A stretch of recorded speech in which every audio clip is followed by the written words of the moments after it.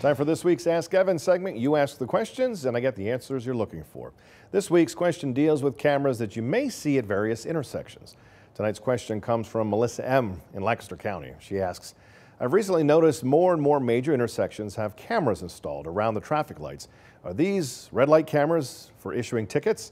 Well, Melissa, I got in touch with the folks at PennDOT about the question, and here's what I found. The only red light cameras in the entire state are in Philadelphia, and that's because of legislation. The only way to add any other places that in the state to have red light cameras would be through legislation. There has been some discussion about that, but as of right now, the only red light cameras are in fact in Philadelphia. So the cameras that you're referring to are simply detection cameras. Basically, they detect traffic and send a signal to change the traffic light to allow traffic to make a movement.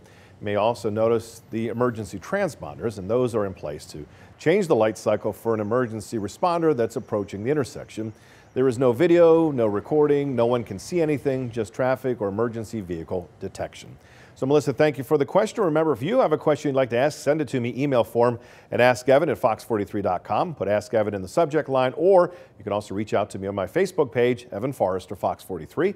Whatever the topic, I'll do my best to track down the answers you're looking for.